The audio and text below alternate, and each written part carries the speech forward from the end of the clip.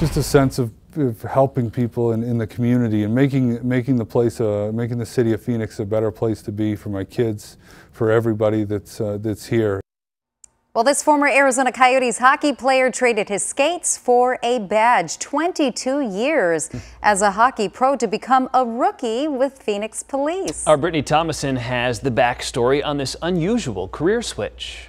You watched him on the rink, and now you'll find him patrolling the streets. I was so excited and really just like a young kid again, like I was starting a new career, like playing hockey for the first time again. Phoenix officer Deron Quint spent 22 years playing hockey for several teams, including the Arizona Coyotes. The first year the team got here, 96 to 2000, and then it came back in 2003, I believe it was, for a year. But even before Quint wore those skates, he dreamed of wearing a badge. I think when I was younger, it was the uniform, the badge, the respect that the police officers got, just the command presence they had. Quint says his career in hockey helps him connect with the community. A lot of times they'll look at the nameplate and they'll, oh, there's a guy that used to play, play for the Coyotes with that last name. Then they learn he's that guy. It surprises a lot of people, but then people are always excited just to hear about it, and they'll tell stories about games they watched or the teams of